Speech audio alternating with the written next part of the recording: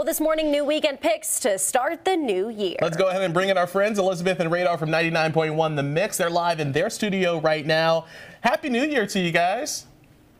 Happy New Year! They're so in sync. I love that. Why can't you be like that? Okay. Anyway, all right. First up, Winterfest returns to New Berlin. Yes, the 4th annual Winterfest, and what a great weekend that it's going to be. So this happens tomorrow starting at 9 a.m. at 3 different locations, City Hall, Malone Park, and Valley View Park. You can do some skating, you can do some ice bowling, and you can also learn how to curl, the curling. So if you have a little bit of Olympic kind of feeling like, hey, you know what, maybe I could try out for the Olympics, you can learn how to curl in New Berlin. And there's going to be, of course, lots of good food. The food trucks will be out. And don't forget about s'mores, which we are not on the same page with s'mores. I like to torch mine instantly in the fire, make it nice and crispy. And this one takes his time and likes to lightly toast it. You just lightly toast it. You know, burn it. Just a little crisp. Okay, all right, that's fun. Also, one of the biggest events for Lego fans, that's coming to the Wisconsin Center this weekend.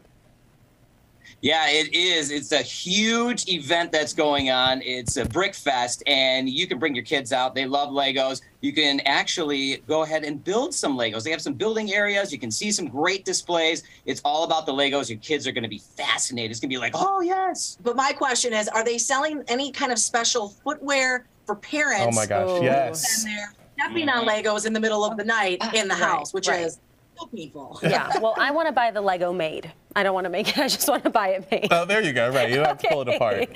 Finally, Wisconsin's biggest wedding expo is here before wedding season wraps up.